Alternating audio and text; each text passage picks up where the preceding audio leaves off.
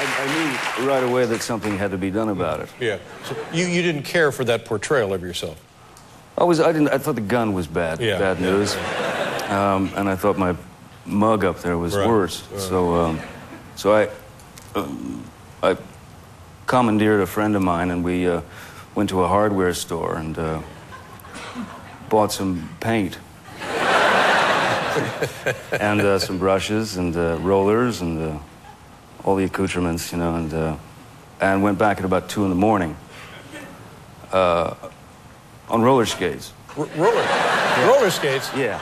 Why the roller skates? Well, I figured it was such an absurd thing to do. You had to try and top yourself, you know. Make it interesting. Yeah.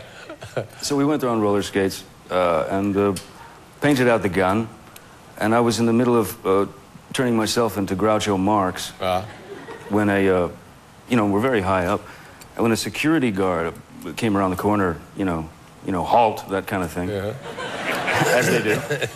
And we halted for a second, and he looked at the billboard, and he looked at me, and he said, "Well, that's you." And I said, "Yeah, I know." And he said, "Well, what are you doing?" And I said, "Well, I don't like it, you know. I think it's wrong."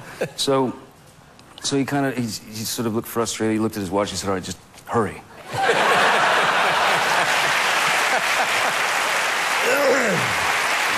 Finish up and get out of here. Yeah. Any repercussions from the incident? No, never heard about it again. No. Good for you. And the billboard was gone. Yeah. We'll be right back here with Johnny Depp, everybody.